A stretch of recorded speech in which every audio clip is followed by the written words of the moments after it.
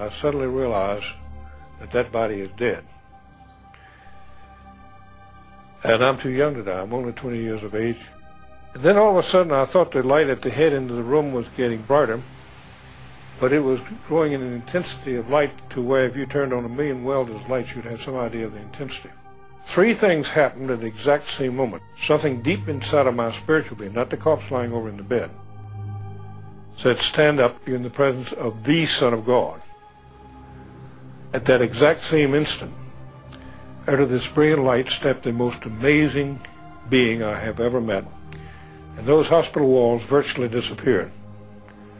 I saw every single minute detail of my life, everything I had ever done in public and private, from seeing my own cesarean section birth to my 20th year when I was pronounced dead.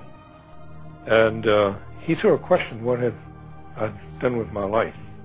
And I thought, well, I'm an Eagle Scout. Immediately he shot back, that glorified you.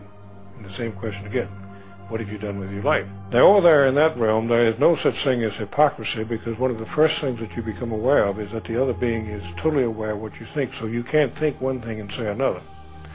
There's no such thing as misunderstanding what he meant. And yet, here was a being that knew everything about me, and he totally accepted me and he totally loved me. Now that blew my mind. What happened during those 9 minutes? Who did you see? What happened? John, this is why I've written this book. Yes. I met the Christ because I was told to stand up. You're in the presence of the Son of God. He came into my room, and he conducted me through 4 different realms of life after death. He really brought out 3 things that changed my life, and I think was the major reason he told me I had to come back, because I didn't want to come back here. You didn't want to come back? No, I absolutely did not. What are the 3 things? All right, the first thing, can you imagine being in the room with somebody who knows every single minute detail of your life and totally accepts you and totally loves you? And that's the first wonderful thing. I found out that the one person I'd been always taught to judge the quick and the dead was in the loving department instead of the judging department. The next thing that he showed me by taking me through 4 different realms of life after death is that you and my Father doesn't send us any place. The type of life we live here determines where we're going when we leave here. It does determine? Yes. He doesn't send us to heaven or hell or purgatory or anything else. But you don't leave, say, kindergarten here and start to university. You've got to go through grade school, intermediate school, high school, and the type of grades you make your interest determine which university you're going to. So if you're a bastard, you don't get a good hereafter. No, you cheer me up. You really don't. Yeah. I don't think in your case I have to cheer you. No, but I know a lot of people. I just want to make sure we're not going to meet again so fast. Go ahead. Well, let me put it this way.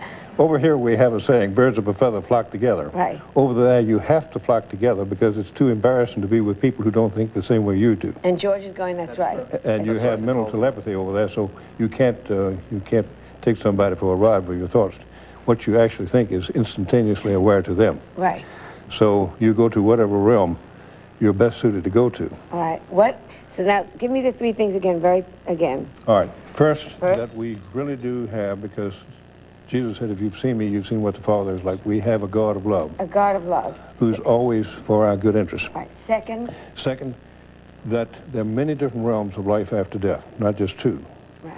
But we go, depending on what type of life and what our interest is here, depends on where we start off over there. And the third? Third, that life really is forever. We don't die. Death is nothing more than just a gateway through which we go.